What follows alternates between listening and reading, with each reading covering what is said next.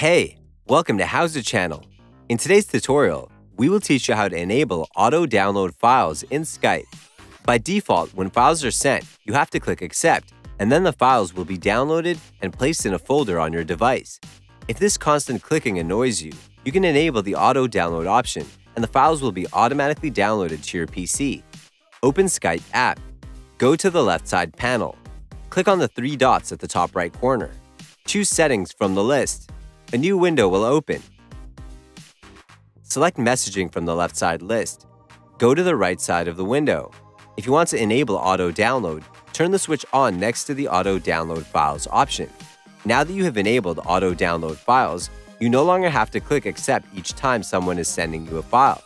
Instead, the files will automatically download and will be saved in the Downloads folder, unless you have selected another folder for this purpose.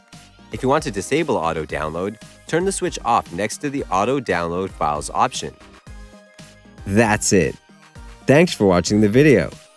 Please like it and let us know if you used any of our tips and tricks. Subscribe to our channel. We upload new tutorials every day. See ya!